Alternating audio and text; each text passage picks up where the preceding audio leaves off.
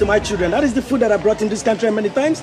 You are telling me that Nigerians can bring in their food. That's what you are saying. No, it's not what I'm saying. Then go and find out. No, so what I'm saying is that unless I know exactly what this food is... How am I going to explain it to you then? This is a custard powder, custard. But I don't know that. Unless I have the box that has the ingredients, I have to go and transport it from Nigeria and come and show you. Okay, well, the options are...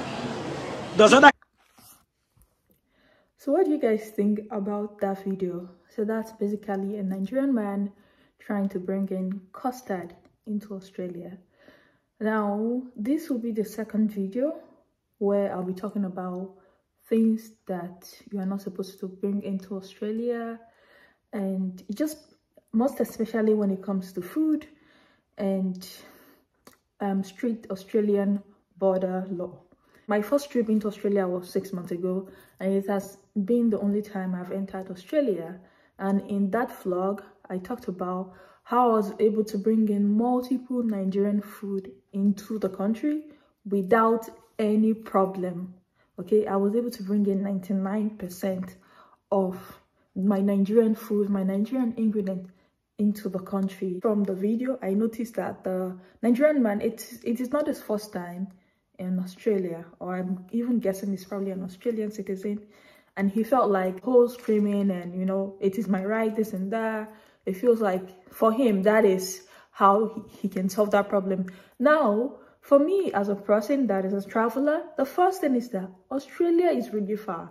Okay, my flight was like 7 hours and then another 13 hours. Okay, that's like 20 hours. Okay, minus layover, all right, to get to Australia. So imagine I now get to the border first, they're now telling me to, you know, they want to try out my food. I understand that as a person of color or as a foreigner in the country, you need your local food, but you also need to respect the law of the country that says that whenever you're coming into the country, make sure that the food you're bringing in is properly packed, it is properly labeled, and it is the right food. Okay, now, he brought in the right food, which is custard, because you can't plant custard. It's a substance that we eat back home. And I was even talking to my fiance, he said there's even custard in Australia. The way he packed it as if the packaging looked like drugs. Okay, so the immigration officers couldn't tell that whether if it's, of course, it is probably not drugs, but they couldn't tell what it was. You understand, right? So we need to stop setting ourselves up for failure and try to do the right thing. If you want to see how to bring in food properly into Australia, I'm just going to show you a sample of what to bring into the country. Okay, you're not supposed to bring in meat, you're not supposed to bring in pepper. There's, you know, Australia is well known for its steak. They've got good quality meat here. I, as a local person, I even get access to goat meat. They've got okra here, they've got pepper, they've got tomato. So you don't need to bring any of those. Like, they collected my meat and they collected my pepper, but the rest of my ingredients, ogbono, crayfish, everything came through because it was properly packed and properly labeled. Let me show you guys what it looks like.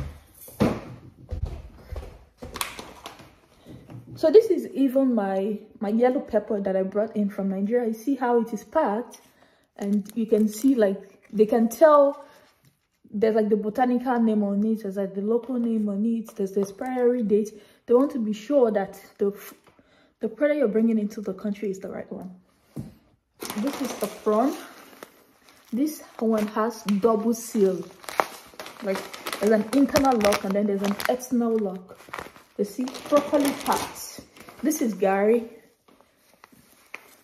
See how, because if you give this to a white person, they're like, okay, Gary is what is it? That's ground cassava. You can see the kg, you can see the protein, like the nutritional fact there. You can see the expiry number, you can see the calories. So it tells the immigration officer that, okay, this is what I am holding, because they are not so conversant with our local food, with our local delicacies. This is my pepper soup spice I brought in from Nigeria. I brought in multiple. I had like a whole big bag of ingredients. This is ogbono. I had egusi. I had stockfish. And they all went through. So we need to stop embarrassing ourselves on a global scale and just, you know, to do the right thing. Okay, so guys, for those of you that actually want to bring in your local ingredients, make sure I got all of these ingredients, I got them from ShopRite. Go to ShopRite, the section there, you'd find properly packed Nigerian ingredients. By the time you get to the Waterfalls and then they throw away your local food, your eye go clear. Oh. That is all I have to say in regards to this matter.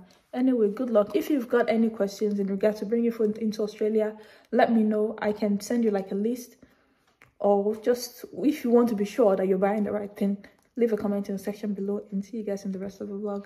Bye.